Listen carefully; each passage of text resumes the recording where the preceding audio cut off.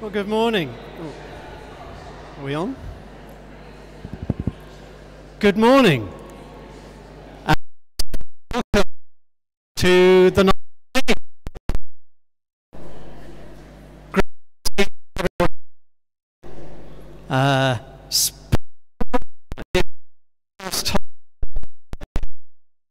Yes, haven't been.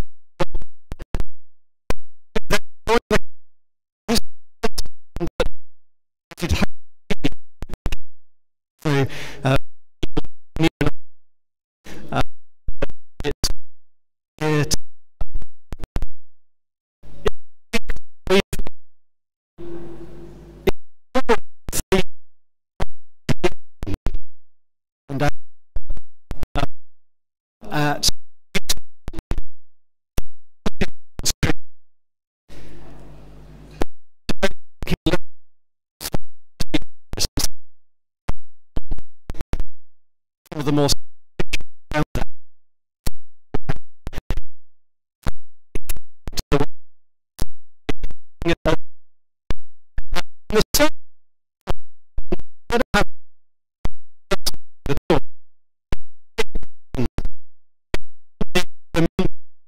there's a he was associate vicar here a number of years back. He's now the but he's done a little video talk that we're going to play on the screen when we get to that part of the service. So he will be giving the message this morning. And so it's great to have that connection with somebody in church leadership on the other side of the world, but who's also sharing in the theme that we're exploring in these days.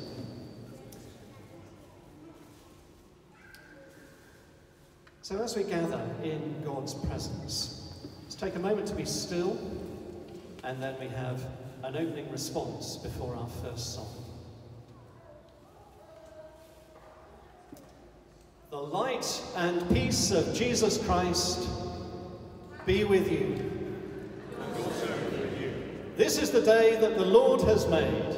Let us rejoice and be glad in it. Let's say an opening prayer. Heavenly Father, we thank you for the gift of this day. We thank you for the colours, the sunshine, the sense of a world made new. And we pray that you would meet with us this morning and renew our lives through Jesus Christ our Lord. Amen. So let's have our opening song. Indescribable. Is this what we need to stand for? Yes. Yeah, okay. So if you're able, let's stand to sing this.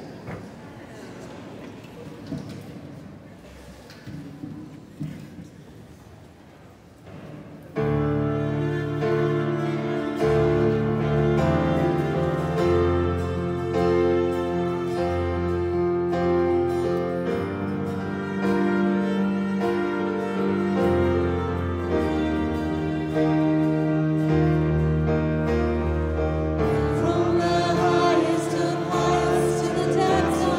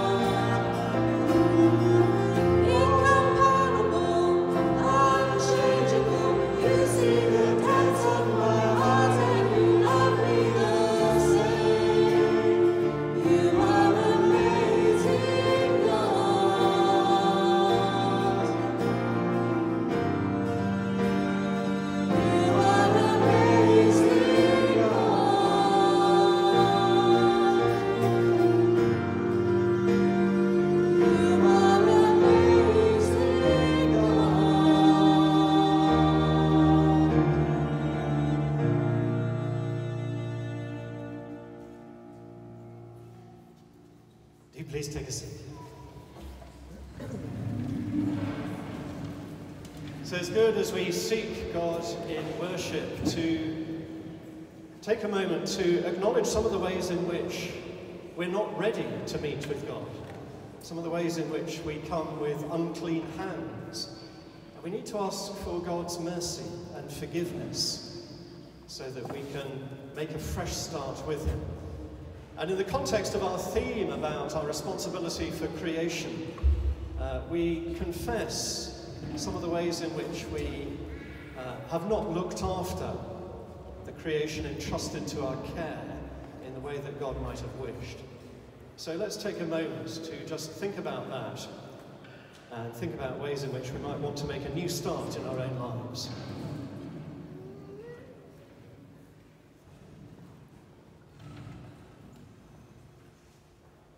We confess to you our lack of care for the world you have given us. Lord, have mercy. We confess to you our selfishness in not sharing the earth's bounty fairly. Christ, have mercy. Christ, have mercy. We confess to you our failure to protect resources for others. Lord, have mercy. Lord, have mercy. May Almighty God have mercy on us, forgive us our sins, and bring us to everlasting life. Through Jesus Christ our Lord. Amen.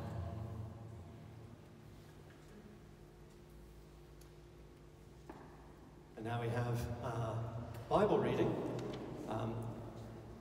And I haven't asked anybody to do the reading, so we'll have it up on the screen, and I'll read it for us. This is from the book Revelation, the very end of the Bible, and it's looking at the end of the earth and the new heavens and the new earth. When the Lamb opened the sixth seal, I looked, and there came a great earthquake. The sun became black as sackcloth, the full moon became like blood, and the stars of the sky fell to the earth, as the fig tree drops its winter fruit when shaken by a gale. The sky vanished like a scroll, rolling itself up, and every mountain and island was removed from its place. Then the kings of the earth, and the magnates, and the generals, and the rich, and the powerful, and everyone, slave and free, hid in the caves and among the rocks of the mountains, calling to the mountains and rocks, fall on us, and hide us from the face of the one seated on the throne, and from the wrath of the Lamb. For the great day of their wrath has come, and who is able to stand?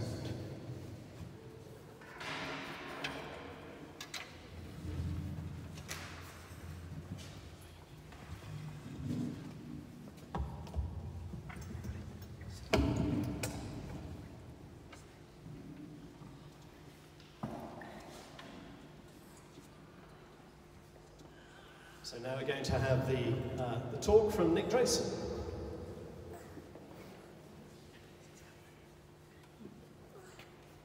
And greeting you from northern Argentina. It's actually winter here, but it's quite warm. And as you can see, we're in a forested region. Most of the area around here is scrub forest, one sort or another. And it's the largest area of forest after the Amazon in South America. So that's where I'm speaking to you from. And joining you at this time of the season of creation, when churches around the world are thinking and acting together on the whole question of loss of biodiversity, climate change, and the problems of how to care for creation. Latin America is a beautiful continent with stunning variety of habitats, from mountains and plains to forests and jungles, and the sea, of course, the coast. And where we are in the north, as I say, it's mainly forested, and the people we work with are the indigenous people who are hunter-gatherers, so the forest is their home. And in recent years, we have seen a huge growth in what we call the extractive industry, mining and logging particularly. Logging is the one that affects the people here most, and if you want to draw on the famous line, "Don't cry for me, Argentina," the weeping is for those who are losing their forest home.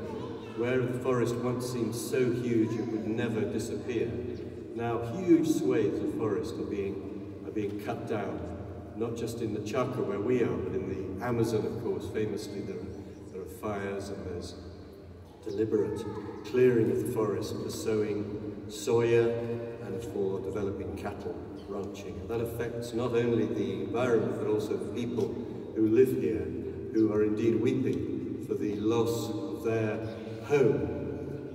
Pope Francis has reminded us that we have a common home, that this planet we share is our home, and if where one part of it's being destroyed, it affects those in another part. So we have the local expression of that, where literally where people lived from forest fruits, from animals, from fishing, they are now facing a barren landscape. But also, of course, what happens to the forest where we are affects climate change in other parts of the world. And that is the situation we have here, as we not only care for the people and try to help them.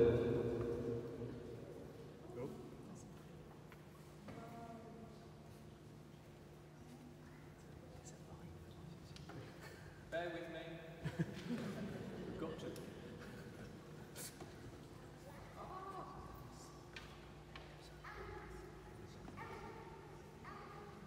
Okay. Talk amongst yourselves.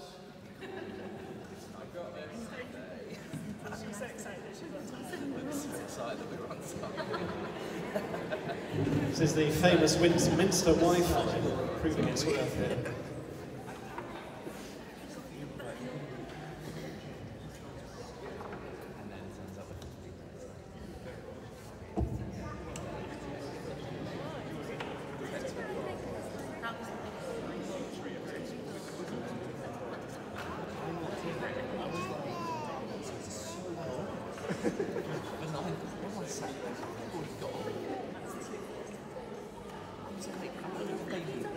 Literally, it went from my mind. Oh, right, okay.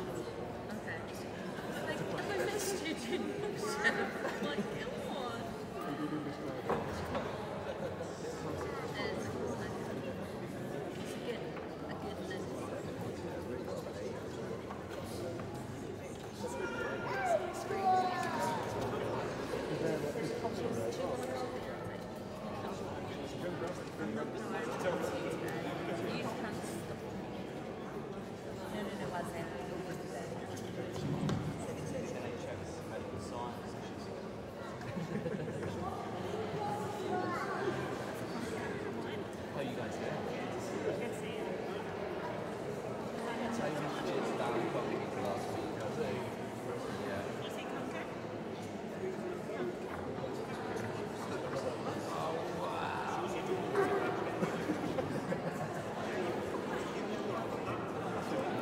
Hi, this is Nick Tracy. Facing a barren landscape. But also, of course, what happens to the forest where we are affects climate change in other parts of the world. And that is the situation we have here, as we not only care for the people and try to help those who are fighting to protect the land. And this is something that our diocese is very heavily involved in, helping with land rights, helping prevent logging. It's a legal and political battle very often.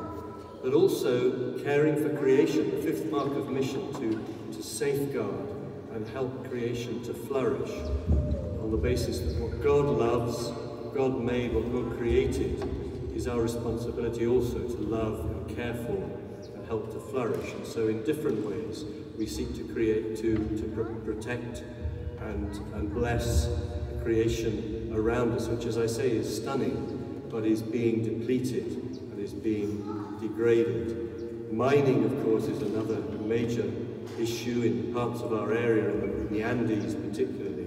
Mining which is illegal and mining which is legal both degrade and affect the environment and ultimately affect the planet in terms of climate change. So this is our situation here in Latin America.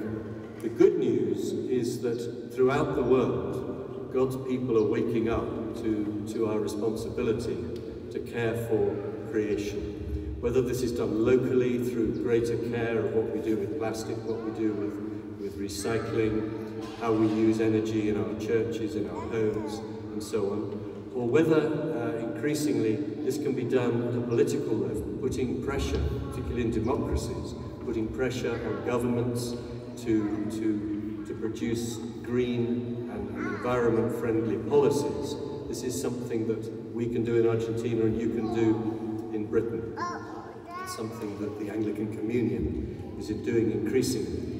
And I would draw your attention to some of the literature that is available at websites to do with the Communion Forest, to do with the Anglican Communion Environmental Network, organisations like Arosha. There's an immense amount that can be done locally, both where you are and where we are, and globally through policy making and influencing those in power. So we have a wonderful creation to protect. It is in danger through extractive industries, and we are called to care for our neighbours and also to care for what God allows and what God has made.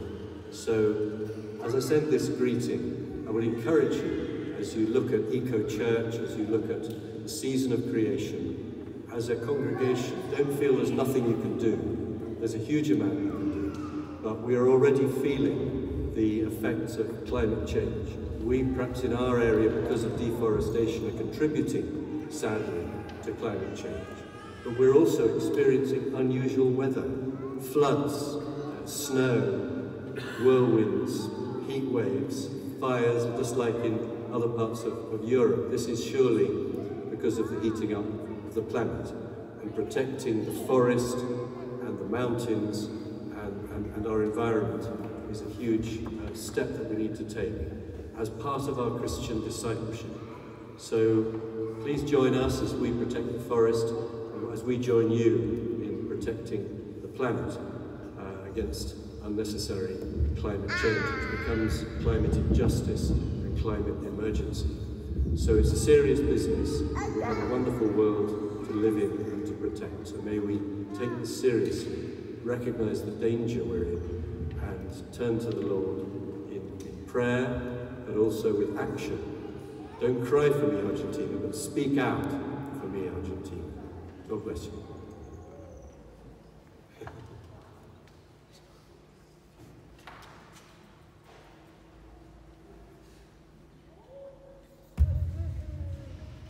So a good reminder there from Nick about how the earth is the Lord's. Planet Earth is not our possession to do with whatever we like, but it's been entrusted to us by God to look after and to make fruitful. And the signs are that we're not managing to do that very well at the moment. At the end of the service, do have a look at our Eco-Church display here, which picks up on one or two of the things that Nick was saying. There's also a survey there for us to think about our own carbon footprint. And do have a look at the resources on the sheet that's on the tables.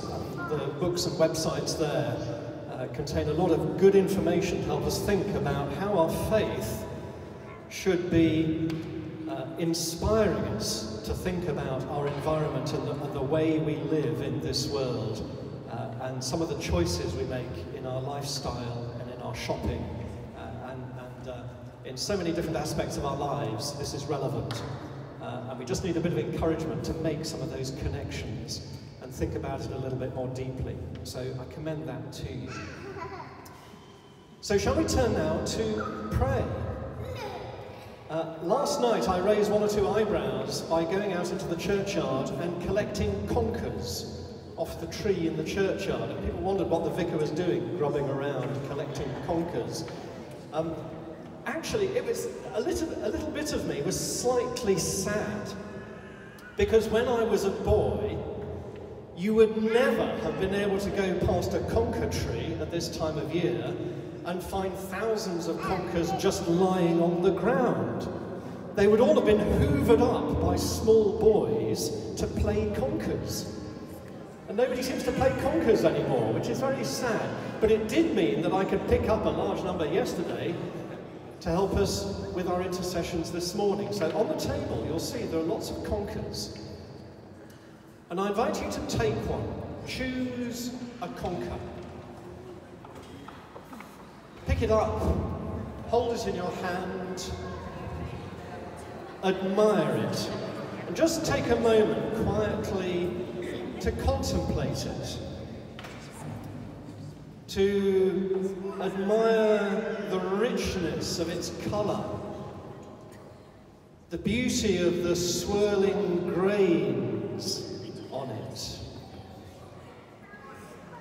the smoothness of its skin. Just admire the sheer, unique, beautiful concrete-ness of it in your hand. And as you do that, let's in our hearts give thanks to God for the beauty of His world, for its fruitfulness, because conkers in the end are just seeds. So we give thanks for the beauty and the fruitfulness and the abundance of the harvest in God's world. Thousands of these conkers, more than are needed to grow a couple more trees.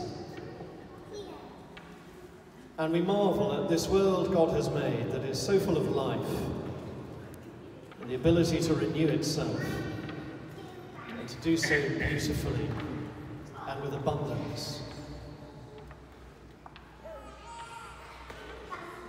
And then the conker also reminds us of the game of conkers. So we give thanks to God for our enjoyment of the world, for playfulness, times of leisure, for the things that bring us together as community, for sport, for doing things together in our leisure time that deepen bonds of fellowship and friendship, for the gift of Sabbath, for time off, to reflect, to be with others, to worship. We give thanks for this day.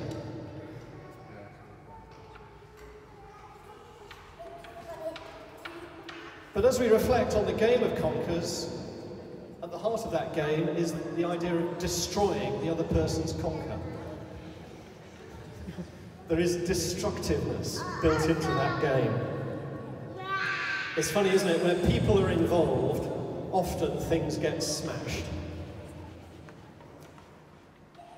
And so we reflect on that a little bit.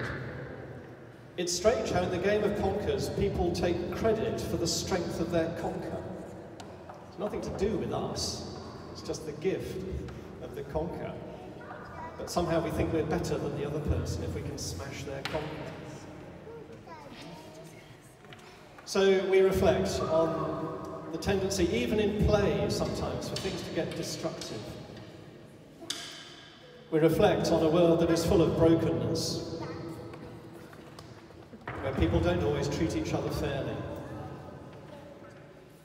where sometimes people feel entitled to more than others. We reflect on a world full of violence, on a national scale in Ukraine, but perhaps closer to home, people who suffer violence in the home. And we pray for God's healing and forgiveness and mercy in the midst of broken lives and a broken world.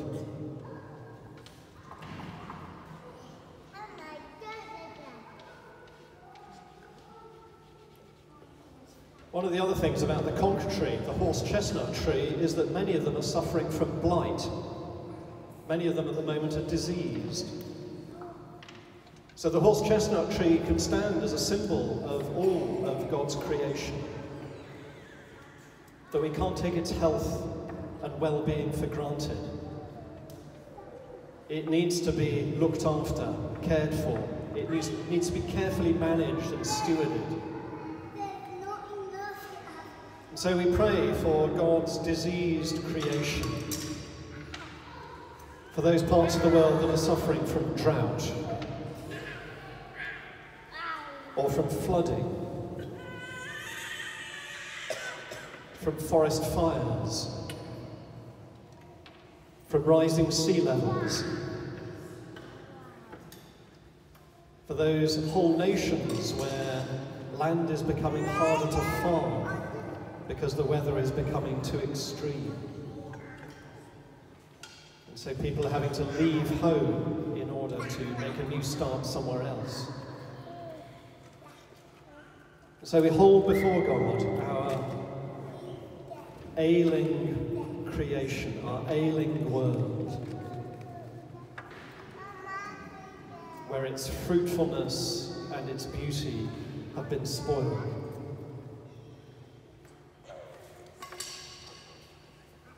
And so finally we pray for our own relationship, not just with the conquer, but with all of creation. We reflect on asking God to show us what we can do in our lives to play our part. Maybe only very small changes, but to become more aware and thoughtful about the choices we make in our shopping.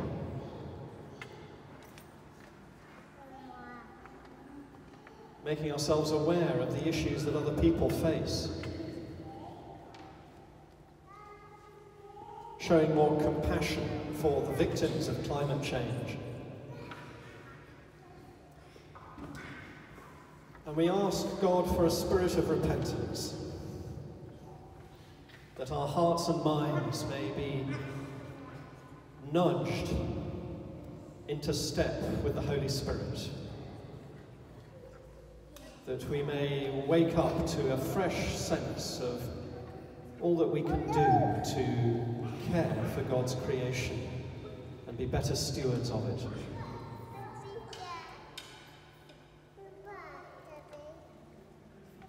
So, Father, we pray that you would hear us this morning. You know the burdens of our hearts. We pray that you would hear us, heal us, and have mercy upon us. In the name of Jesus Christ our Lord. Amen.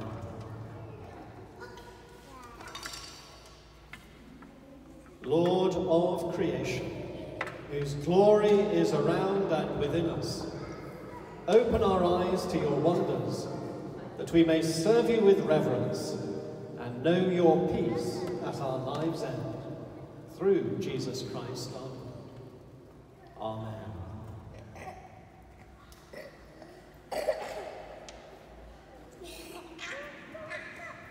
Now I think we have another song. Shall we stand to sing if you're able?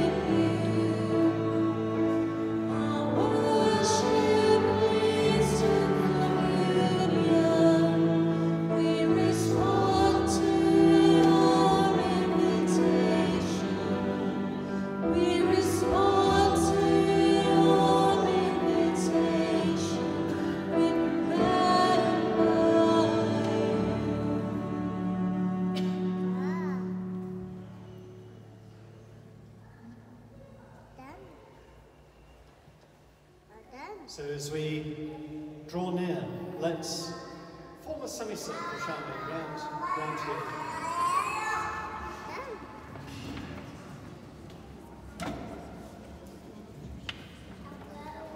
That's it. Let's just around the table here.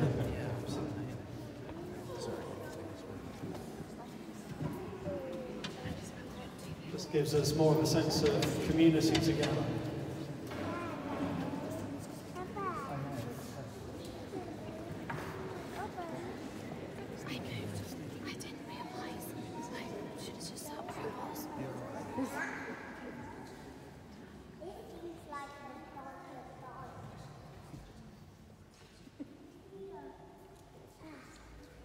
God has called us to live in peace. May the peace of the Lord be always with you. Let's give one another a greeting of peace. Peace be with you.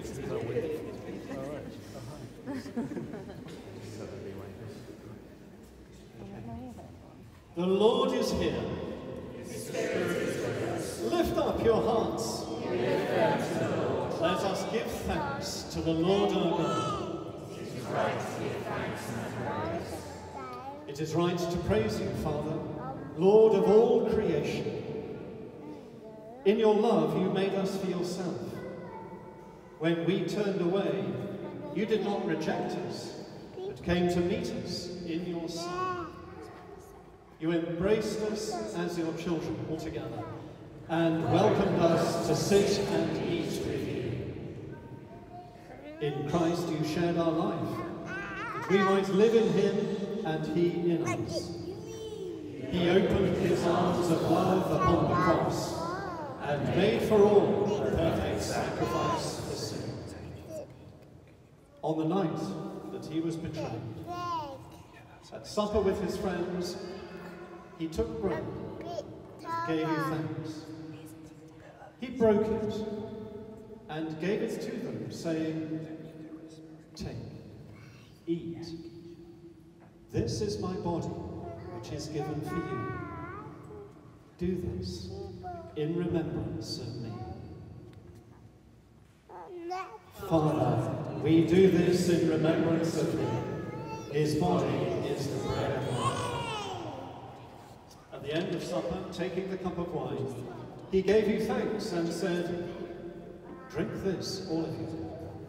This is my blood of the new covenant, which is shed for you for the forgiveness of sins. Do this in remembrance of me." Father, we do this in remembrance of him. His blood is shed for all.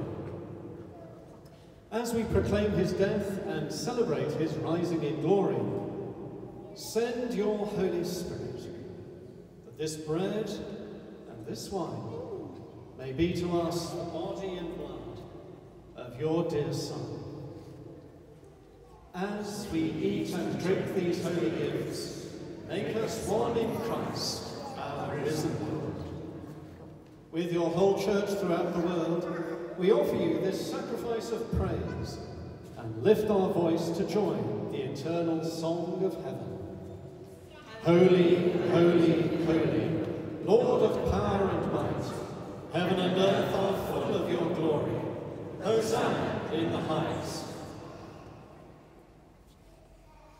So rejoicing in God's new creation, as our Saviour taught us, so we pray. Our Father in heaven, hallowed be your name. Your kingdom come, your will be done, on earth as in heaven. Give us today our daily bread.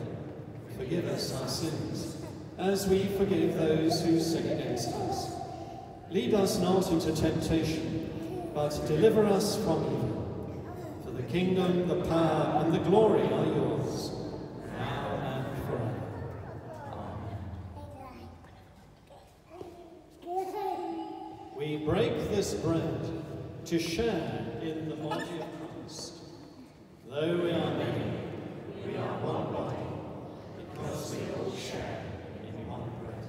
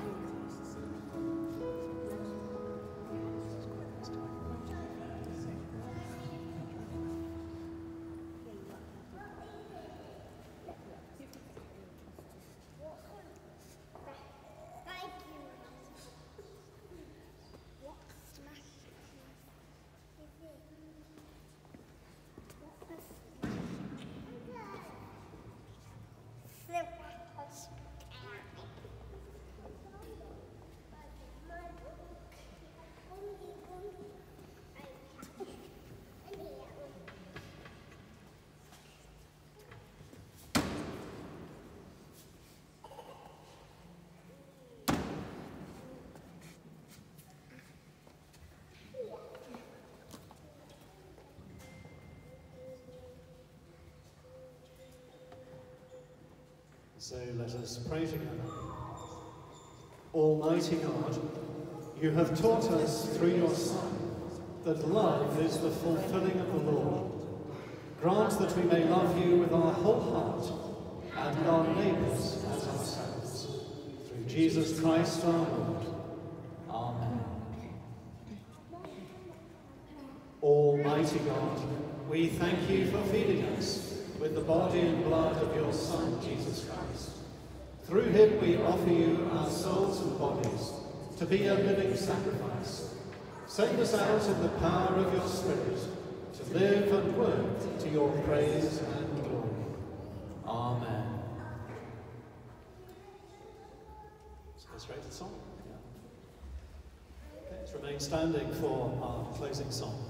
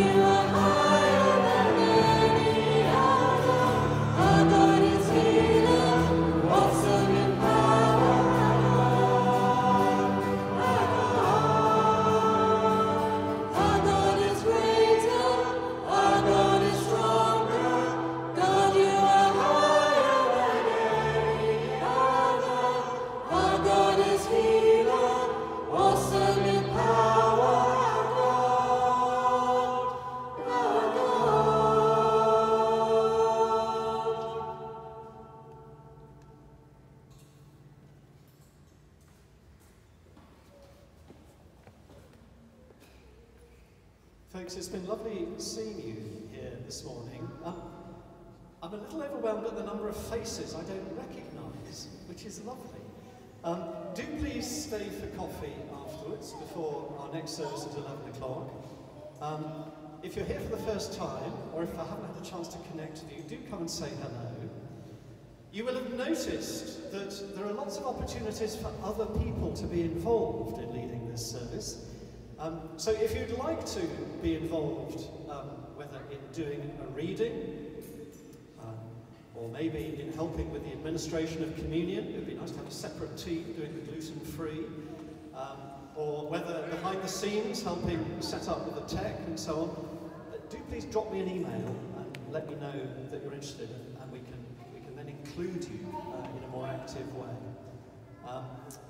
Otherwise, just to underline the eco theme, have a look at the exhibition, do take away the discussion sheet with questions for house groups and some suggested websites and reading. And on this week's notice sheet, there's lots of good things there. I'm not going to go through them all, but can I just flag up the Messiah concert coming up in November? There's an early bird discount if you're quick in the next couple of weeks, and all the proceeds come to the Minster for that. And just on a... Yep. Oh, next. Yeah. Just noticed it's not on the notices. Next Monday night we're going to be having an evening service at 7 o'clock, so Monday the 10th of October. And it's going to be worship like we've done this morning, but time to have extended worship. It's hard on a Sunday morning to be able to get into extended worship with the time constraints. We're going to have an evening where we're going to get into more worship, prayer, reflection. Please, please, please come along. It's something that also came from the feedback sheets. So we're putting this on. It's going to be a monthly thing. We've got one on 10th of October, one on the 14th of November, this side of Christmas. So please come along next Monday night at 7 o'clock in the Minster for a time of praise and worship. Thank you, Jane. So week Monday, 7 o'clock in here. Yep. Sorry, I apologise, Jonathan. I should have asked before. Someone's pointed out on the notice sheet, it's a bit confusing because Grave Talk is on at the same time as the Friendship Group in the same room. And that's because it's going to be a low-key Grave Talk. We're going to use the cards as part of the Friendship Group and maybe have a subset going on. So we're hoping that you'll come along and enjoy that. Think about what you most value in life, come and chat, come and have a coffee. You are more than welcome. Peter Harrison rooms, there'll be games as well as Grave Talk questions as well. Brilliant, thank you. So Friendship Group and Grave Talk are one and the same this week. And finally, just to say, I hope you've enjoyed being together this morning and meeting with God in this way.